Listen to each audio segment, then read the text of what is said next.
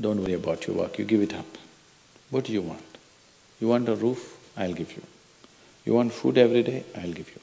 All you have to do is just sit in one place and be blissful. I will feed you for the rest of your life. Can you do? No, you want to mess up something every day.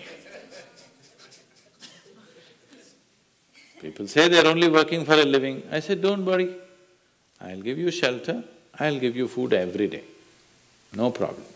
All you have to do is, I want to see tears of blissfulness every day. That's all the requirement. You don't have to do any work, you don't have to serve me, you don't have to produce anything, nothing. Just sit here blissfully, we'll feed you, we'll worship you.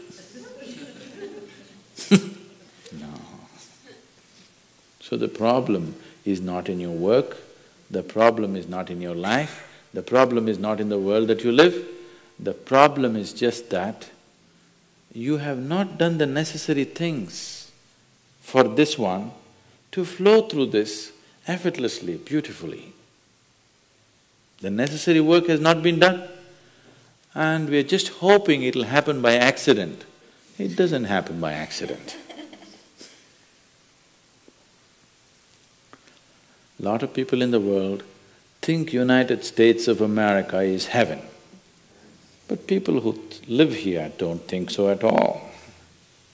Isn't it so? Isn't it? A lot of people in the world are dying to get an entry into the country.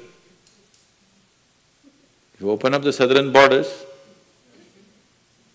10 million people will enter tomorrow morning because they think this is heaven. But you are not experiencing it that way, isn't it? You are not experiencing this as heaven because hell and heaven is not a geographical place. Hell and heaven is what you make out of yourself, isn't it? Too much talk about heaven has been going on because there are too many people who made a hell out of themselves. If you had made a heaven out of yourself, would you talk about going to heaven? If you sit here and you're feeling ecstatic right now, would you aspire to go to heaven, I'm asking? Once it happened, early 20th century, an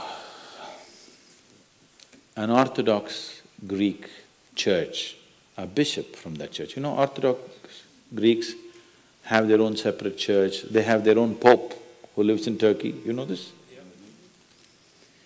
So a bishop from this order had heard so much about Indian mysticism and he wanted to go to India, but he never got around to make it because he had to serve the cloth that he wore. And after 60 years of age, when he is semi-retired, he got the opportunity and went to India.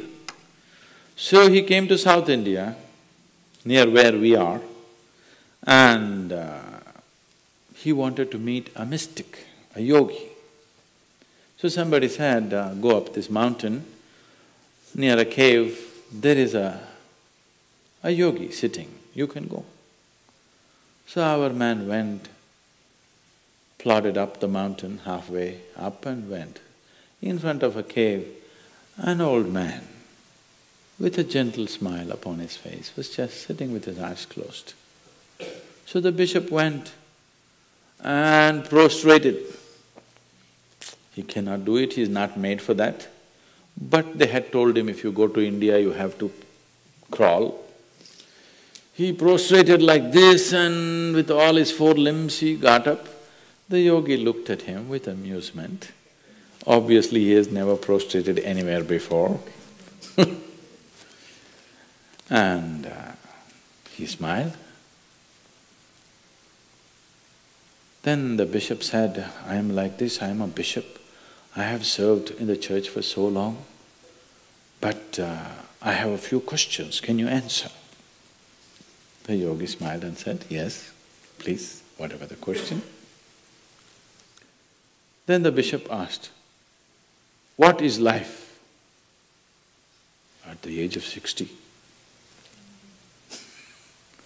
What is life?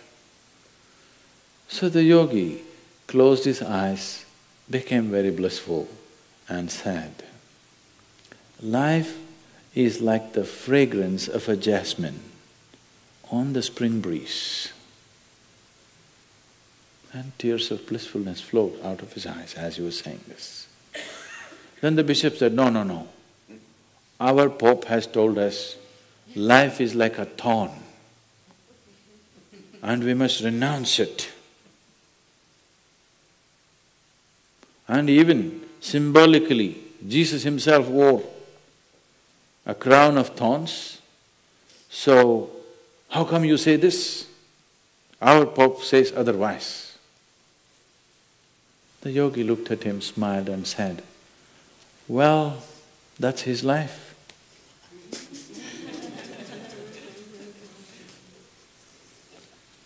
So, what you make out of it is not because of where you are, what you are, it is just what you make out of it, isn't it? Yes. So, have you created the necessary mechanism? Have you created the necessary system? Have you created the necessary ingredients within you to make this like the fragrance of jasmine on a spring breeze and not a thorn? If it's a thorn, we must pluck the damn thing out, isn't it? Isn't it so?